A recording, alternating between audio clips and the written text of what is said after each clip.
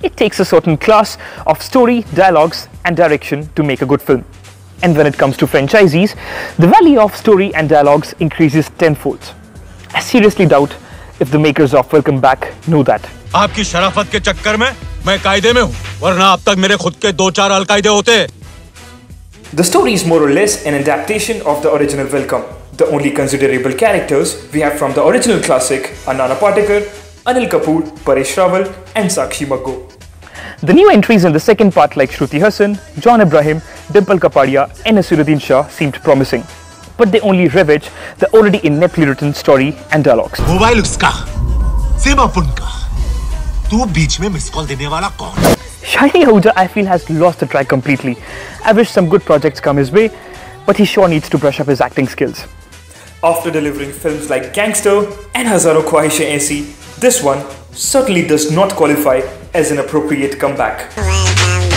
लेकिन अजय बहुत अच्छा है. भैया we really love each other. With almost every character losing out on comedy timings, I strongly felt the absence of Akshay Kumar in the film. His subtlety in the original Welcome did set the pace right. The film had as many as 7 artists working on the soundtrack, including the likes of Mika, Anu Malik and Honey Singh. And yet again, too many cooks spoiled the broth.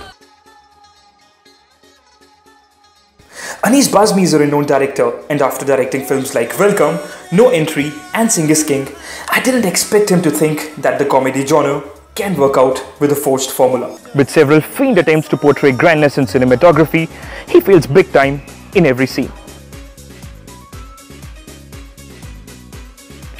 At some point in the movie, Paresh Rawal says something like, "अब शादी मत कीजिएगा, नहीं तो कल अखबारों में छप जाएगा कि एक बूढ़े इंसान की मौत रात को थकने की वजह से हो गई."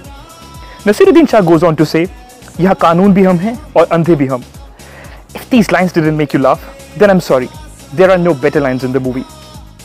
I somewhere hope that it being the second installment of the Welcome series, it's also the last. It is difficult to bear more. I'm going with a fair 1.5 stars. If you want to watch more reviews like this, subscribe to Viaje, fresh and classic.